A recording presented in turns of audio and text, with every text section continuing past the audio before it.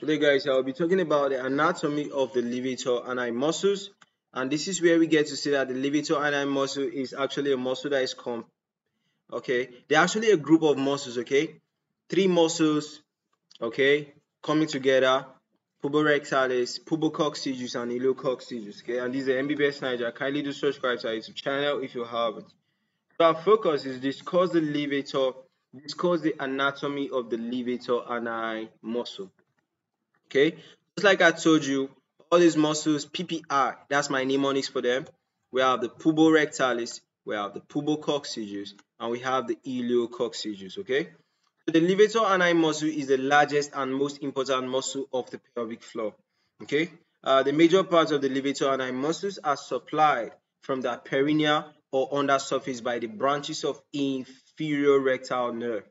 Okay, and further forward by the deep branch of the pudendal nerve. Okay, so it is supplied by two nerves, inferior rectal nerves and the pudendal nerves, and I stated the sites, okay, where this muscle is actually supplied by this. Okay, so the superior or pelvic surface is supplied by the perineal branch of the fourth sacral nerve. Okay, so we're having a third supply right now.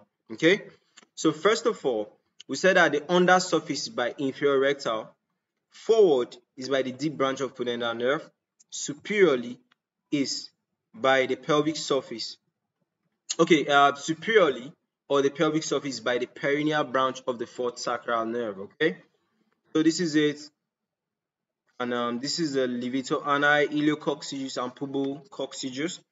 In this image, we don't have puborectalis label though, but we know that it's part of the levator ani muscle. Okay, so guys, that's basically the anatomy of levator ani muscles. Okay, you can see that the levator ani muscles, they are basically going to insert at the sides of the sacrum and the coccygeus. Okay, so that's it about the anatomy of the levator ani muscles. All right, see you guys in the next one.